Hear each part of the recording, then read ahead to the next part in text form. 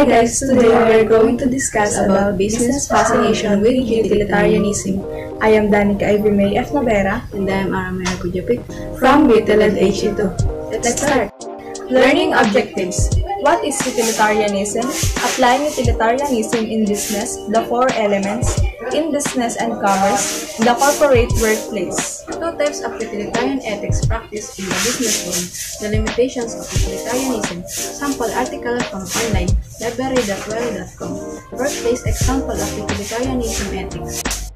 And now let's start to our discussion. First is, what is utilitarianism? Utilitarianism is a theory of morality, which advocates actions that cause happiness and opposes actions that cause unhappiness. According to the theory, an action is good if it is for the good of the greatest number of people.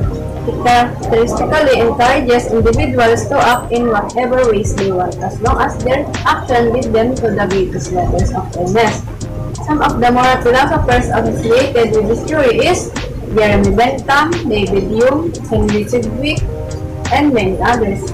Utilitarianism promotes the greatest amount of good for the greatest number of people. Utilitarianism is a reason-based approach to determining right and wrong, but it has limitations. Next is applying utilitarianism in business, the four elements. The theory of utilitarianism can be applied in business in many ways. To begin with, business persons who wish to use this theory must first understand its four elements. However, application of this theory can either be positive or negative. The first element is consequentialism. It is the understanding that the wrongness or rightness of actions is entirely determined by their actions. Business can apply the concept of consequentialism in their operations, even though it may contradict the moral and ethical systems that are in place. For instance, businesses that commit themselves to the principle of consequentialism may encourage their employees to act as they wish as long as the essential outcome will be the benefit of the organization. Every business focuses on making and increasing more profits of its primary goal, which may lead them to business, which may be considered immoral, unethical, or illegal. For example, a business may manufacture and sell substandard and unsafe products in their quest for more, even though it is contradicting their moral and ethical systems, because for them it benefits their organization and can make more profits. The second element that business requires to apply utilitarianism is welfarism. According to Eggleston 453, welfarism is understanding that wrongness or rightness of cooperation depends on society's conceptions of welfare or well-being. This aspect of utilitarianism suggests that actions are good for the greatest well-being of the society or many people. According to Sen 471, welfarism aims to maximizing every individual's utilities. Example, in business, the management may decide to increase the wages and benefits of their employees if it improves the well-being or promotes the happiness of their employees. In this regard, the business will be positively applying utilitarianism when they can balance the principle of pleasure and pain and how they can influence their performance.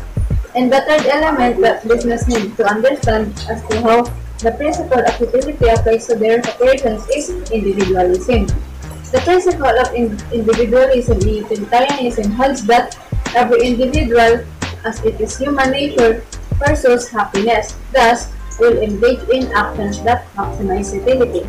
In this regard, businesses will take actions that bring them happiness. Happiness for business may include increased profits, increased customer satisfaction levels, superior reputations, and improved employee satisfaction levels, among others. By ensuring their employees are satisfied and happy at a personal standard, the business will also be putting themselves on the path to their success. And the last is required to apply utilitarianism. And the last element required to apply utilitarianism in business is aggregation, which is the notion that the wrongness or rightness of actions depends on their ability to average the benefits brought to all individuals. And Bentham's perspectives on utilitarianism suggests that the consequences of an action should bring happiness, not only to an individual but also to the community around him or her. A business applying these elements should engage in activities that increase its profits, while at the same time serve the best interest of its customers, the community, and the government. For example, by selling quality and safe products, a business will be increasing its intrinsic value while meeting the needs of their customers at the same time. Next topic is in business and commerce. Utilitarianism holds that the most ethical choice is the one that will produce the greatest good for the great now. The next topic is about business and commerce. Utilitarianism holds that the most ethical choices is the one that will produce the greatest good for the greatest number. As such, it is the only moral framework that can justify military force or war. Moreover, utilitarianism is the most common approach to business ethics because of the way that it accounts for costs and benefits. And in the corporate workplace, most companies have a formal or informal code of ethics, which is shaped by their corporate culture, values, and regional laws. Today, having a formalized code of business ethics is more important than ever. For a business to grow, it not only needs to increase its bottom line, but it also must create a reputation for being socially responsible. Companies also must endeavor to keep their promises and put ethics at least on par with profits. Consumers are looking for companies that they can trust, and employees work better when there is a solid model of ethics in place. On an individual level, if you make morally correct decisions at work, then everyone's happiness will increase. However, if you choose to do something morally wrong, even if legal, then your happiness and that of your colleagues will decrease. Let's proceed to the next topic, which is the two types of utilitarian ethics practiced in the business world. The theory asserts that there are two types of utilitarian ethics practiced in the business world: rule utilitarianism and act utilitarianism. Rule utilitarianism helps the largest number of people using the fairest methods possible. An example of rule utilitarianism in business is card pricing for the product or service for different types of customers. In the airline industry, for example, many planes offer first business and economy class seats. Customers who fly in first or business class pay a much higher rate than those in economy seats, but they also get more amenities. Simultaneously, people who cannot afford upper class seats benefit from the economy rates. This practice produces the highest good for the greatest number of people.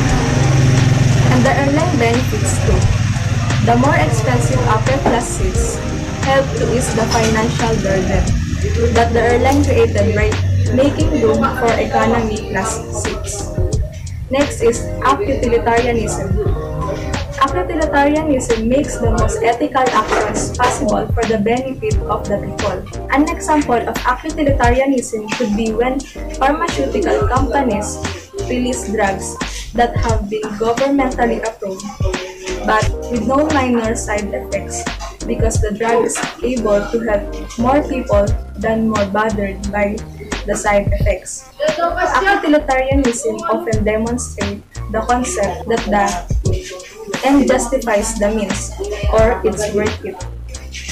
Next is the limitations of utilitarianism. So, although utilitarianism is surely a reason-based approach to determining the right and wrong, it has obvious limitations. The main limitation of utilitarian ethics is that it is difficult to achieve in the workplace. People are taught to focus on self before others, making it difficult to practice utilitarianism. However, with hard work and perseverance, you can create the type of work atmosphere that you desire for yourself and those around you. Also challenging to maintain a business culture where a capitalistic economy often teaches people to focus on themselves at the expense of others. Similarly, monopolistic competition teaches one business to flourish at the expense of others. It tends to create a black and white construct of morality. In utilitarian ethics, there are no shades of gray. Either something is wrong or it is right. Utilitarianism also cannot predict with certainty whether the consequences of our actions will be good or bad. It is because the results of our action happen in the future. Utilitarianism also has trouble accounting for values like justice and individual rights. For example, say a hospital has poor people whose lives depend upon receiving organ transplant, a heart, lungs, kidney, and a liver. If a healthy person wanders into the hospital, his organs could be harvested to save 4 lives at the expense of his 1 life. This would arguably produce the greatest good for the greatest number, but few would consider it an acceptable course of action, let alone an ethical one. However, according to the sample article from onlinelibrary.wili.com, they suggest and support a utilitarian approach to business ethics, because utilitarianism is already widely used in business ethic approach. Although it is not well developed in the literature, utilitarianism provides a guiding framework of decision-making rooted in social benefit, which helps direct business toward more ethical behavior. Workplace example of utilitarianism ethics. In the workplace, the idea of this concept is if you conduct yourself properly at work, then you will be able to achieve professional happiness. By making morally correct decisions, your happiness will increase. However, if you choose to do something morally wrong, even though it may be legal, your happiness will decrease.